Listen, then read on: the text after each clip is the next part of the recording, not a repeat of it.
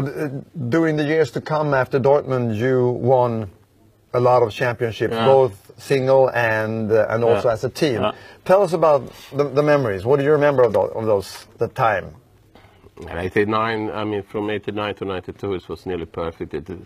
I played good all the time, and I was in the next final again against Persson, and I won with him 89, and 92 I won the single in Olympics. And after that, I won nearly all tournaments I played after that, so it was really good time. I think it was my best time. I think physical, I was, my best shape was 92.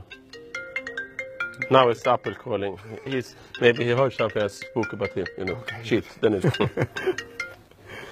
Yeah, but I think physical I was best 92 also. I was practicing really hard for this Olympic Games.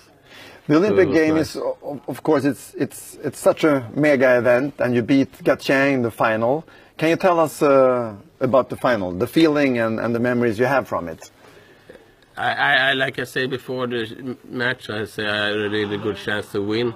And I played always good against him. But the thing was that he was coming from 3-2, 3-2, 3-2. He won so tight match, and I was more clear when I would come to the final. And my feeling was already in the third set, please win now, otherwise it can be this long one, and then it's really, really hard to beat him, because if you have so much confidence, if you win 3-2 all the time, and if he win third set, I won't 3-0, but if he win the third set, I think maybe the fourth will start to think, and then probably it's last set, and then it will be really tough, because mentally he was, I think Filou was one of the top 5 best players, I think, mentally. So it was really important that I won the third set there. Looking back at your career, is it something you're not so happy about? I will not say like this, because it's a little bit strange if I sit and say, oh, I was not so lucky. And I mean, with the results, it's difficult to say something. Of course.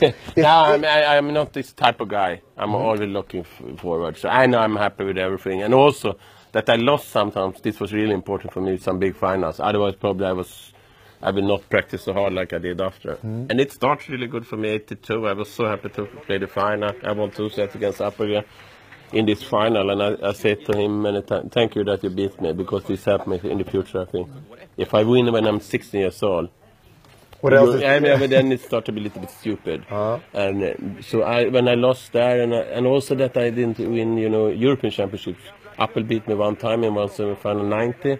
This was also really good for me. Otherwise, then I had something for practice to win European Championships.